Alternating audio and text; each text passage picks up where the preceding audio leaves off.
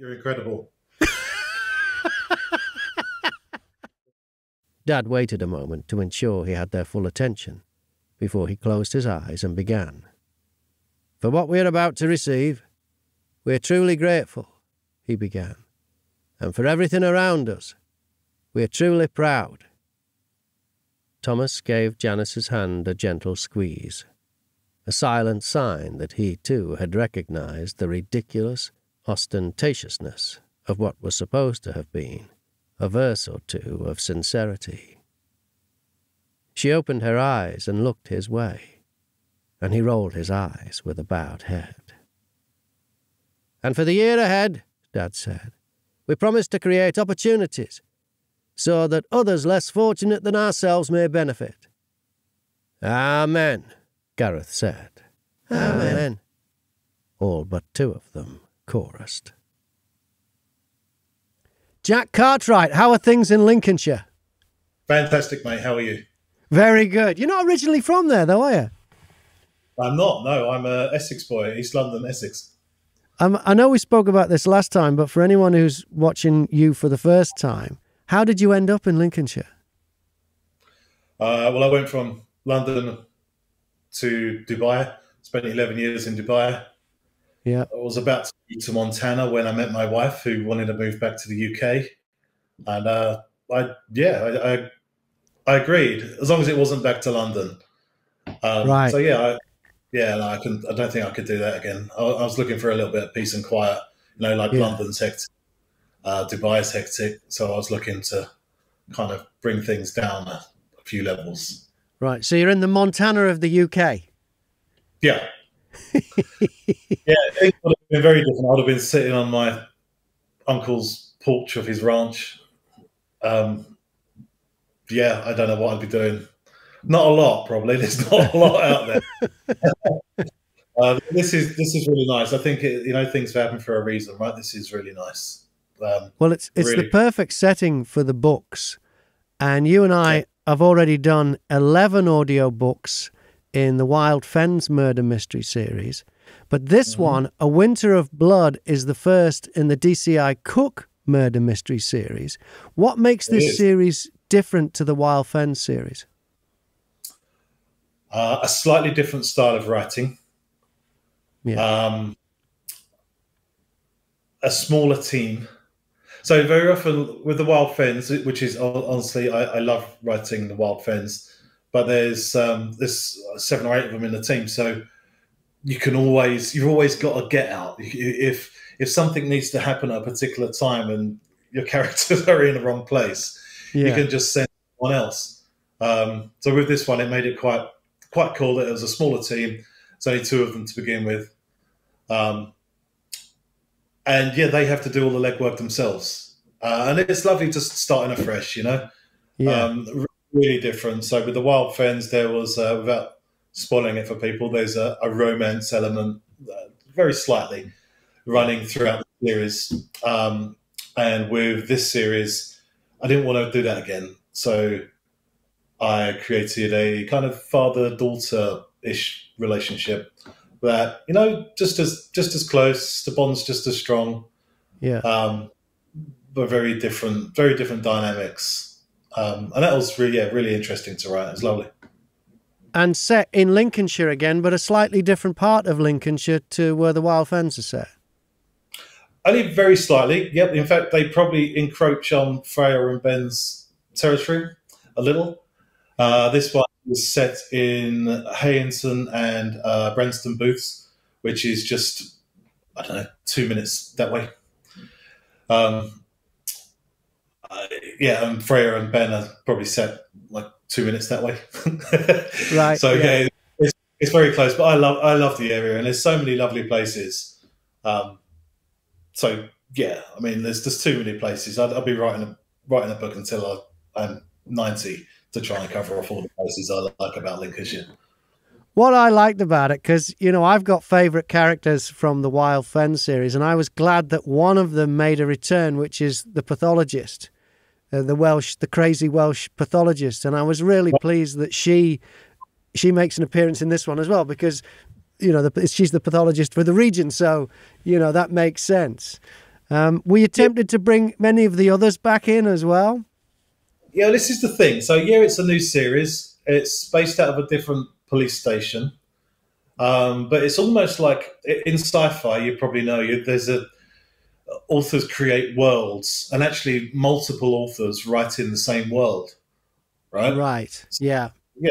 So then one author can be writing, and one of the little tertiary like characters on the side might be from somebody else's book, and it's just a little nod of like appreciation, you know. But realistically, the books that I'm writing, they're writing in. I'm writing in a world. It's Lincolnshire.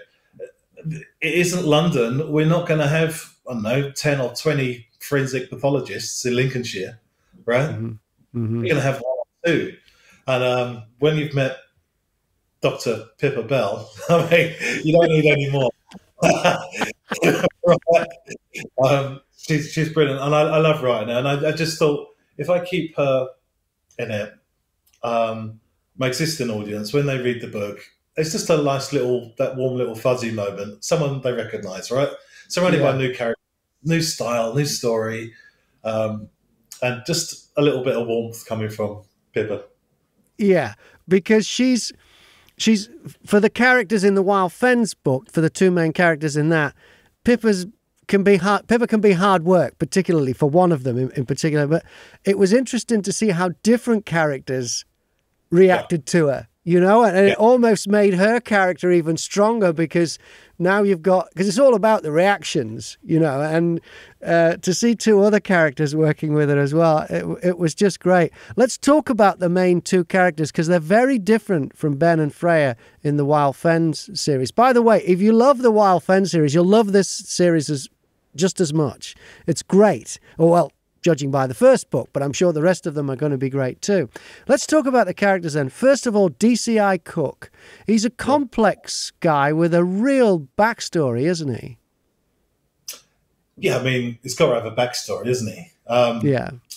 But, you know, there's so many cliches in writing, and everything's been done. I'm never going to be the first one to do a particular trope or, you know, character traits. But I do like to give somebody something fresh as much as I can. So very often you'll find the protagonist is strong, handsome, chiseled. You know, I just did the opposite, the polar opposite of what people were looking for, and I kind of think that helps people connect. It certainly helped me connect to them. So actually, the main character, Charles Cook, is based on Jim Broadbent. But a Scottish Jim Broadbent. Yes. Yeah. In my head.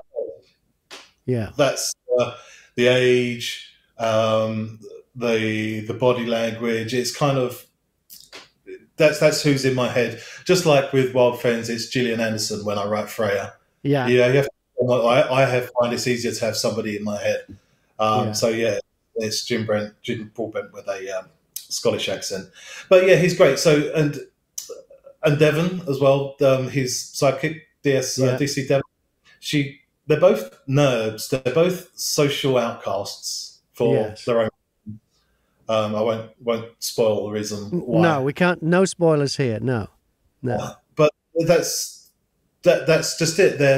They're not popular people. Yeah. Right. They're not horrible people, but they're the bullied. You know. Yes. Well, they're at the lowest end of the social ladder, if you like. I mean, he might be a DCI, but socially, they're both at the very bottom of that ladder. They're not cool. They are misfits, aren't they? Really? Yeah. Not part of the cool club, are they? And that's just it. So yeah, they have to do some work, and you know, they don't want to be cool. It's not like they're trying to be cool, but over the next few books, who knows? People might start wanting to work with them, right? Yeah. What I liked about it was DCI Cook is closer to the end of his career than the beginning, but Devon is closer to the beginning. Was that deliberate so that you could get that kind of father-daughter relationship going there? Yeah, 100%. I wanted to eliminate any chance of romance. I see. Right. Oh, that was the reason. Yeah. Okay. Right. Yeah. I don't want because readers and listeners are going to try and think that, but they're not, that you wanted to take that distraction away. Yeah. Yeah. And in fact, Devon isn't too much older than Cook's daughters. So, right. So that's, I don't know, it all plays together. It's hard to say without spoiling anything, but it's all. No, we're not going to spoil it. Yeah. And it's just taking them as far apart as I can. I mean, so there's no chance of a relationship happening. But you know what? He's got a wealth of experience to hand down to her. She's in a really good position. And he's in a really good position. He's going to end his career with someone who actually likes him for the first time, and actually admires him, but can kind of translate all of that youth, all the modern speak, right? The way people talk when they're young, translate all that young stuff to him. So they kind of help each other out there. It's not just a one way street here. They're both together, and it's actually a really good kind of dynamic between them. Yeah, she can absorb his wisdom, and he can absorb her energy. Yeah, and it's a great way to do it. And the story is, there's a lot of parallels between this, and you mentioned it to me at the beginning. So this isn't my observation, but you mentioned this to me when we started working on the audiobook. Is that there are parallels here between this and Charles Dickens' A Christmas Carol, and it is actually set at Christmas. Yeah. Yes. Was that something you wanted to do, or was that something that evolved as you were doing the story? No, that's something I wanted to do. That was like the crux of the story. Yes. And it was a real challenge to try and get that across, but not make it look like I've ripped off A Christmas Carol. And don't get me wrong, you've read it.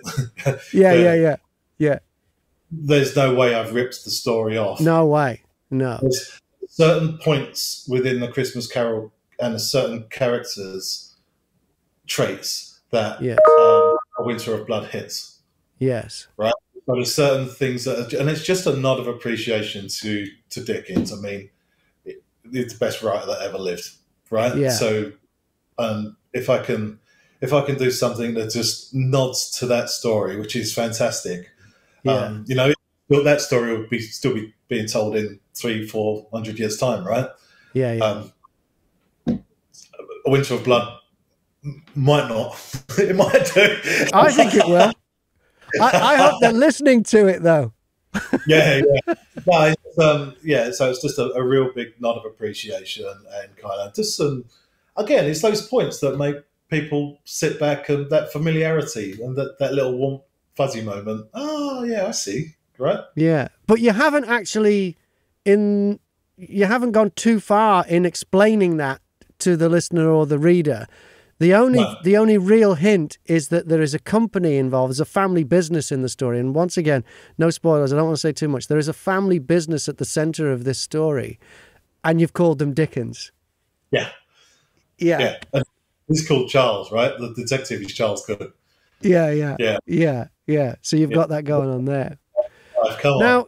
you write fiction set in real places in Lincolnshire. Yeah. But without any real life human being or any business thinking you're writing about them. How hard is that? Because you've got to write what you know, and you've got to put familiar places in so that people who are from that area or have visited that area know, where you're on about. But how do you make that differentiate without risking businesses going like, that sounds like that Dickens business, that is. How do you keep yourself safe? Because you live there as well. So if you got that wrong, it would go horribly wrong for you. I haven't been lynched yet. So I do say at the back of the books as well. So if I find a nice place, so for example, a couple of weeks ago, we went out for a meal with a couple from the village. We went into Woodall Spa, which is just a couple of miles away. Went to a really nice tapas bar, had a fantastic meal. And when we left, I crept back in and just spoke to the owner and said, please let me use your restaurant in my books. And I will only shine the positive light on local businesses. Yeah. Right? Oh, I see. So you do occasionally use real local businesses, but stay positive to them. 100%. If there's Right. if I do anything bad or shine any negative light on any business, then I'll make that business up. It'll Right. be a pub, it might be a shop, it could be anything. In this case, it could be a couple of businesses I've had to make up, right? Just because I don't want to shine any poor light on any businesses. I want Lincolnshire to, grow and be kind of affluent, right? So yeah, but I do really enjoy going in, and so the book I'm writing now, funny enough, they go to a tapas bar. How about that? Yeah. And that's what it's all about. And obviously I got an email trail with the owners as well to say, like, they don't mind me using their restaurant in the books. When the book comes out, I'll drop a few copies into them. And I like to do that. I did it with the Petwood Hotel in Woodall Spa. So just really good local businesses that I really, really enjoy. I just shine them in a positive light. It's great because Lincolnshire itself becomes almost another character in the book. It's more than just the backdrop. Yeah. Yeah, it's the protagonist and it's the antagonist, right? Sometimes the landscape works against them. Yeah. It can be places that are real. I mean, don't get me wrong, it's not mountainous, but there are some places in Lincolnshire that, I mean, it's fairly flat, but when that wind kicks up and the storms come in, there's no hiding from it. It can be a real wild and barren place, right? Sometimes it's safer to be on a mountain, I'd imagine, because you got something to hide behind. When out there, sometimes walking a dog, I feel like I'm just going to be blown off. Yeah. Yeah. Oh, it lends itself to the cover art as well. Who does the cover art, by the way? Because they're so atmospheric. Yeah. There's this really good guy called Jack Cartwright. What, you do the cover art? Yeah. I never knew that. How did I not know that? I take a lot of photos as well. So there's my camera. So I'll go out to wherever I'm writing and find something that's going to work for my cover. So I do the designing, so I know what kind of photo is going to fit. Yeah. And then that's how it's done. I mean, I was a photographer for years before when I first started writing, I was still a photographer. So yeah, I know all the editing tools and Photoshop and bits and pieces. So yeah. Wow. Well, that's blown me away because they look so good. Yeah. Oh, thank you. And I had no idea it was you, and I'm glad I found out. That's wow. No, that is a positive. no doubt about it. No, it really is. And what I like about this book and all of the Wild Fens books as well are the multiple plot twists, because you read it, or I read it, and I go, okay, all right, so that's what's going on there. That's who did it, or they've got some involvement in it. And then a couple of chapters later, you're going, oh, wait a minute. Do you have to map those out ahead of time? Because they get quite complicated, usually in the final third of the books. Yeah. There's actually a big dent on my desk about here. That's my shaped to my forehead. Yeah, no, it can get quite complicated. I don't always write in the same manner. So right. sometimes I've got a Winter of Blood. The opening few chapters, I won't say which ones, but the opening few chapters I'd been thinking about for ages, and I was trying to fit them into story with Freya and Ben, but it was too far away from Freya and Ben's style, if you like, and their type of book. So that's where the new series comes from. And if I've got the beginning, sometimes I just write the first act. And I write the first act, characters just come into my mind as I'm writing. I get to the end of the first act, and I can be like, right, so I've got 5 potential suspects. Which one could it be? And sometimes I can choose, and sometimes I just carry on writing right the way up to the very end. Like in the case of A Winter of Blood, right the way up. I think there's 61 chapters, is there? Or It's about that, so, yeah. Yeah. yeah, I got up to about chapter 54, 53 or 54 before I kind of settled on, because I knew it could go one of a number of ways. And then I had to make my decision. And actually, I asked my editor, I had to read it, and a couple of others to read the book and tell me who they thought it was. Yeah. And then, funnily enough, 2 of the 3 said the same person, so it wasn't going to be them. Great. And I just think, if I don't know who it is, then the reader's not going to know who it is, right? They might guess, but yeah. Yeah. Yeah, and then it's a case of going back and just making that word, planting those little seeds, so that when the reader or the listener does find out who it is, they suddenly remember those little tiny details. And, of course, right? Which is what we all love. That's one of the things people love about murder mysteries and procedurals. Yeah. So then do you go back and then rewrite previous bits to make the end fit? Is that what you do? Yeah, 100%. Right. Yeah. Yeah. Okay. Yeah. Progress. If I stopped and thought about everything and tried to make it work the first time round of writing, I wouldn't have had all these, it'd take so long, but yeah. Yeah, yeah. And you'd get bogged down in detail as well. You've got to get it out there. You've got to get the story unfolding and moving along. Yeah. You can then fix up the details later. And freedom. So I'm not coming up with the dialogue half the time, most of the time, especially people like Gillespie and Cruz. They've got literally got a mind of their own.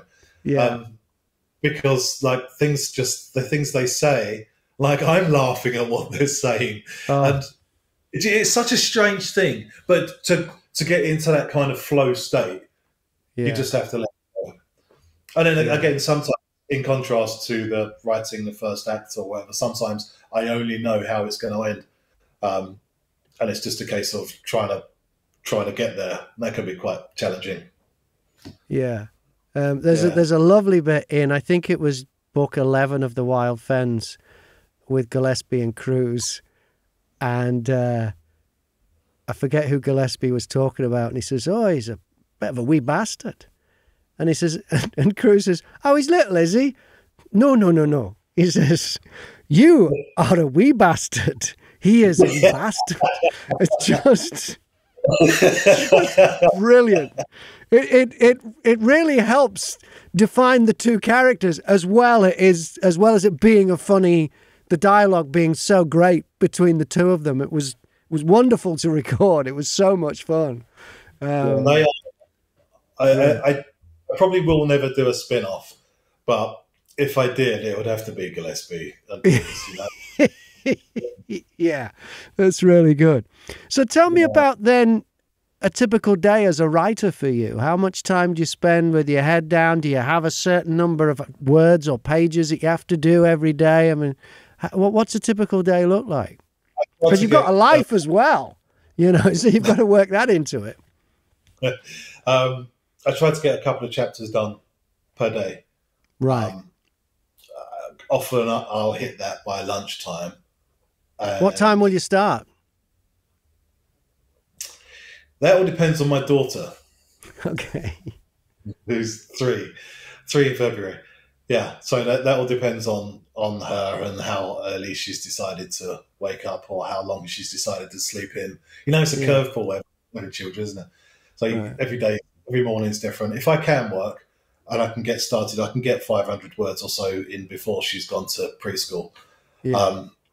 And then that starts me off in a good day. I go to the gym 3 mornings a week now. Yeah. Not enough, but got to start somewhere. Yeah. And then just get stuck in with the writing. But I tend to know, even if I haven't planned the book throughout, I tend to know what my next couple of chapters are going to be. So I don't come home from the gym, have a shower, then sit down and look at a blank sheet of paper. I've always known the next 2 or 3 chapters are going to happen. Sometimes I know a lot more, like next 10, 20 chapters. Sometimes it's just a handful. As long as there's something there for me to work with, I can just sit down and get going. Yeah, and you'll do that up until lunch, 2 chapters, and then what? Yeah, sometimes, and then sometimes I'll get more in. Sometimes there's things to do, like life does get in the way. So then I'll sit there in the evening, and while my wife watches TV, I'll just fire out another chapter. And this is all first draft stuff. So I know it hasn't got to be perfect. What I need to do is get the story down, get the key points in, and then when I go back over it, I can then colour it in, and I can structure sentences a little bit better. You know, I just want to get the story out. I want to get that flow going, and I think that's the real key. And how many drafts will you do before you're happy with the book? It's on a chapter by chapter basis, if I'm honest. Yeah. At least 2 drafts of the entire book. However, some chapters can have multiple renditions. Mm-hmm. Just because, you know, I like a chapter to finish on, not a cliffhanger, but a little bit of a teaser. Yeah. Right? Yeah. Just something so, and then they all said goodbye. Like, you know, like end of the chapter. Brilliant. That's, you know, you got someone's laying in bed, they're really into the story, and their eyes are telling them, "Oh, come on, just go to sleep." And then you got to leave them with this little line that really makes them doubt whether they need to put that book down or carry on. Right? That's part of it. I think that's part of writing, and that's what keeps the pace going as well throughout the stories. Yeah, yeah. Even on the tamer moments of a story, maybe they're in the mortuary, you know. Maybe it's quiet and everyone's a bit sullen. If you can finish the chapter on something a little bit powerful, something a little bit thoughtful, or something a teaser, there's a good chance that you're going to keep that pace going, and someone will turn a page. Right, one more chapter. Right. Yeah, and it works well for audiobooks as well. It's like exactly the same thing. People are going to be listening and going, "I'll just listen to the end of this chapter," and then, "Oh wait, what?" You know, and make them listen to another one. Yeah, exactly the same. That's, you know, the overlaps between the written book and the audiobook are definitely in there, and it is all in the writing. It is all absolutely in the writing. So talking of writing, then you mentioned you're working on the next book. What is next? Is it another DCI Cook murder mystery, or is it a Wild Fens one that's next for you?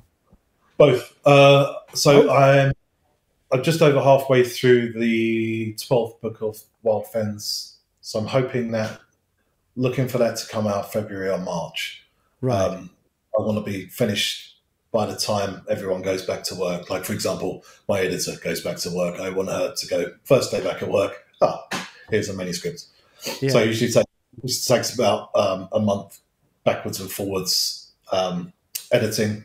So she'll do a first read through and come back with comments like, "This doesn't make sense," you know, or "You're contradicting yourself here." And I know you said his name was Dave earlier, and now you're calling him Stuart, which is a classic me. I get halfway through a book and think of a new name for someone, and I don't catch all the previous iterations.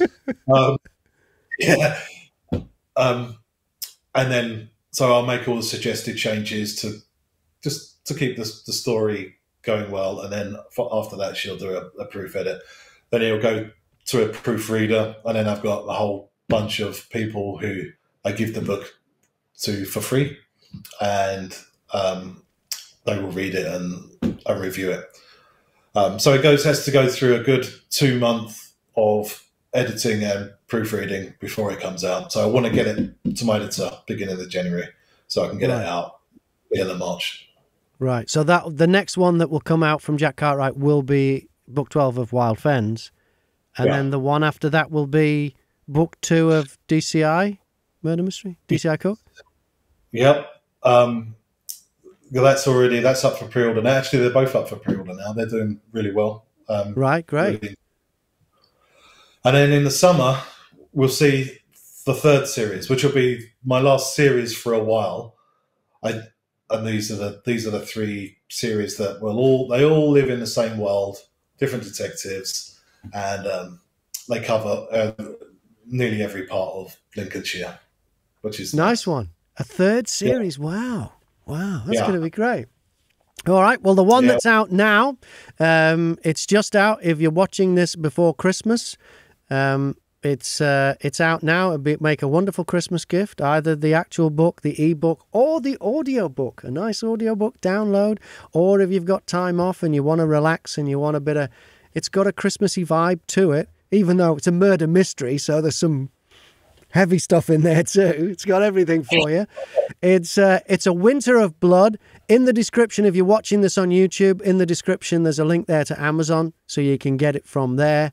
And Jack Cartwright, thank you so much. Continued success, and thanks once again for choosing me as your narrator. I loved it. It's great. Well, really no problem at all. Thank you very much, sir.